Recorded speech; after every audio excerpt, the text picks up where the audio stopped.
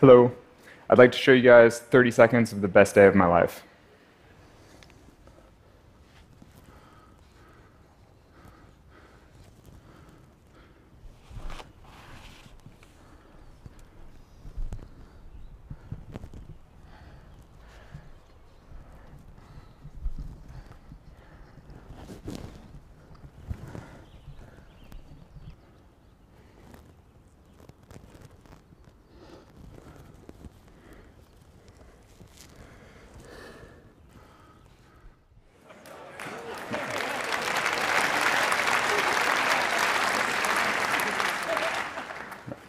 So that was El Capitan in California's Yosemite National Park.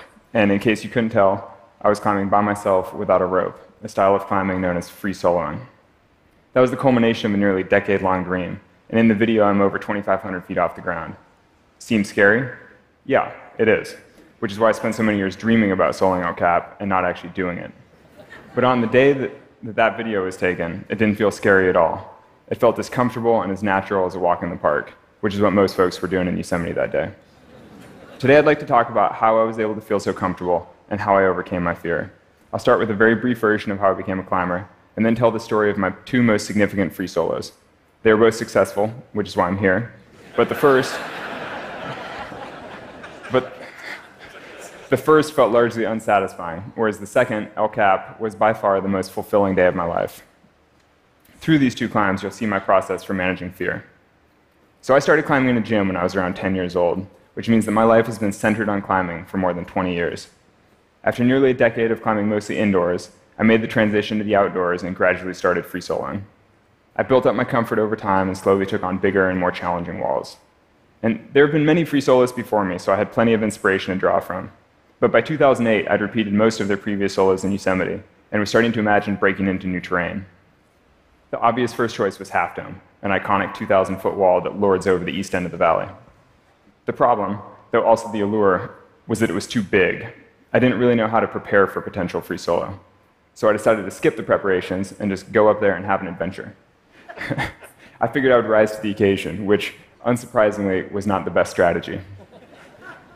I did at least climb the route roped up with a friend 2 days before, just to make sure that I knew roughly where to go and that I could physically do it.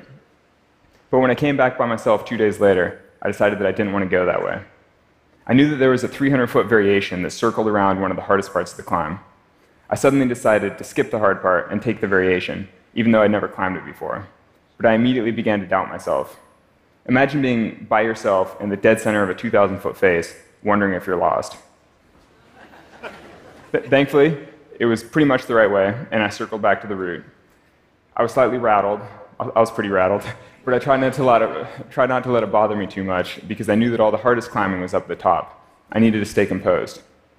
It was a beautiful September morning, and as I climbed higher, I could hear the sounds of tourists chatting and laughing on the summit. They'd all hiked up the normal trail on the back, which I was planning on using for my descent. But between me and the summit lay a blank slab of granite. There were no cracks or edges to hold onto, just small ripples of texture up a slightly less than vertical wall.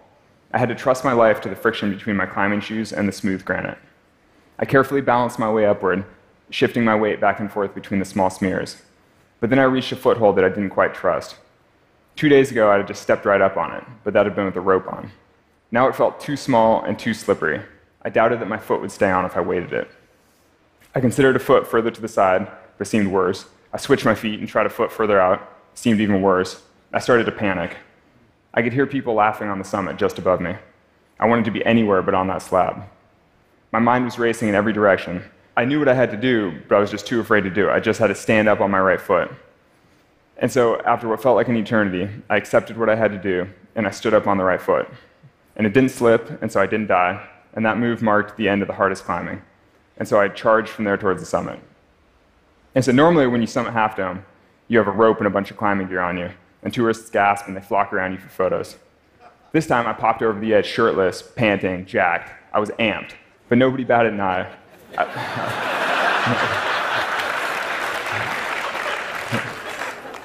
I looked like a lost hiker that was too close to the edge. I was surrounded by people talking on cell phones and having picnics. I felt like I was in a mall. I took off my tight climbing shoes and started hiking back down, and that's when people stopped me. "You're hiking barefoot? That's so hardcore."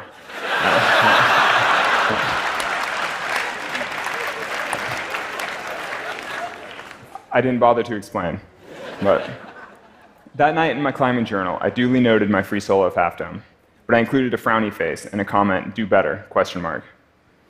I'd succeeded in the solo, and it was celebrated as a big first in climbing. Some friends later made a film about it. But I was unsatisfied. I was disappointed in my performance because I knew that I'd gotten away with something. I didn't want to be a lucky climber. I wanted to be a great climber. I actually took the next year or so off from free soloing because I knew that I shouldn't make a habit of relying on luck. But even though I wasn't soloing very much, I'd already started to think about El Cap. It was always in the back of my mind as the obvious crown jewel of solos. It's the most striking wall in the world. Each year for the next 7 years, I'd think, this is the year that I'm going to solo El Cap.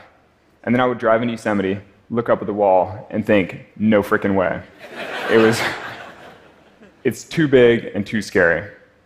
But eventually I came to accept that I wanted to test myself against El Cap. It represented true mastery. But I needed it to feel different. I didn't want to get away with anything or barely squeak by. This time I wanted to do it right. The thing that makes El Cap so intimidating is the sheer scale of the wall. Most climbers take 3 to 5 days to ascend the 3,000 feet of vertical granite.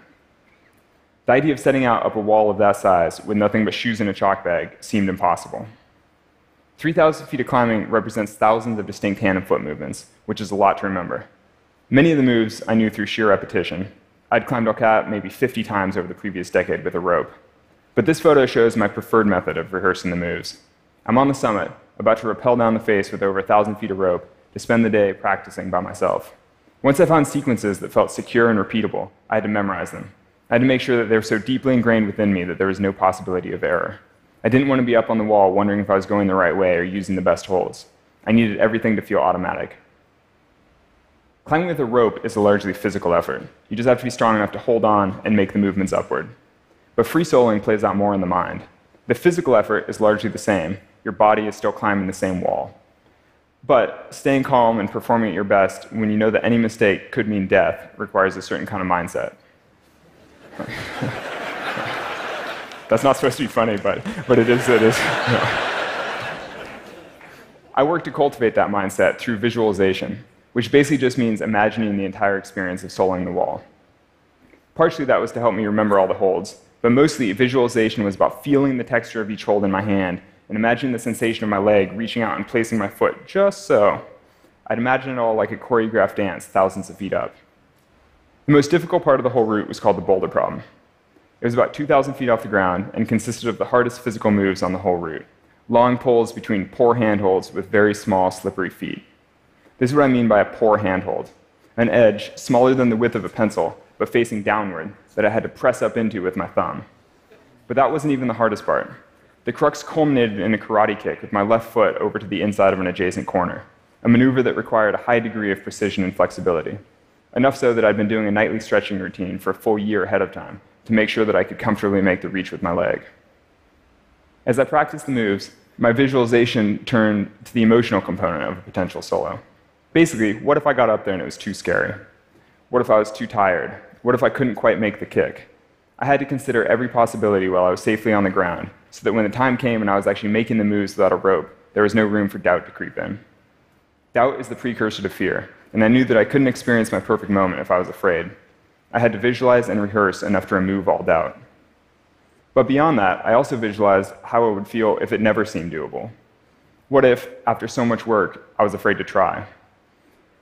What if I was wasting my time, and I would never feel comfortable in such an exposed position? There were no easy answers, but El Cap meant enough to me that I would put in the work and find out. Some of my preparations were more mundane. This is a photo of my friend Conrad Anker, climbing up the bottom of El Cap with an empty backpack. We spent the day climbing together to a specific crack in the middle of the wall that was choked with loose rocks. They made that section of climbing difficult and potentially dangerous because any misstep might knock a loose rock to the ground and kill a passing climber or hiker. So, we carefully removed the rocks, loaded them into the pack, and rappelled back down. Take a second to imagine how ridiculous it feels to climb 1,500 feet up a wall just to fill a backpack full of rocks. It's never that easy to carry a pack full of rocks around. It's even harder on the side of a cliff. It may have felt silly, but it still had to get done.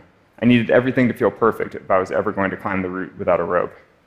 After 2 seasons of working specifically toward a potential free solo of El Cap, I finally finished all my preparations. I knew every handhold and foothold on the whole route, and I knew exactly what to do. Basically, I was ready. It was time to solo El Cap. On June 3rd, 2017, I woke up early, ate my usual breakfast of muesli and fruit, and made it to the base of the wall before sunrise. I felt confident as I looked up the wall, and felt even better as I started climbing.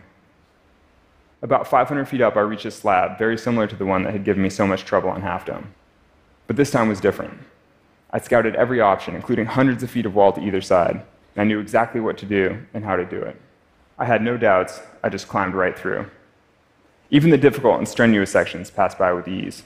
I was perfectly executing my routine. I rested for a moment below the boulder problem, and then climbed it just as I had practiced so many times with the rope on. My foot shot across to the wall on the left without hesitation, and I knew that I'd done it. Climbing Half Dome had been a big goal, and I did it, but I didn't get what I really wanted. I didn't achieve mastery. I was hesitant and afraid, and it wasn't the experience that I wanted. But El Cap was different. With 600 feet to go, I felt like the mountain was offering me a victory lap. I climbed with a smooth precision and enjoyed the sounds of the birds swooping around the cliff. It all felt like a celebration. And then I reached the summit after 3 hours and 56 minutes of glorious climbing. It was the climb that I wanted, and it felt like mastery. Thank you.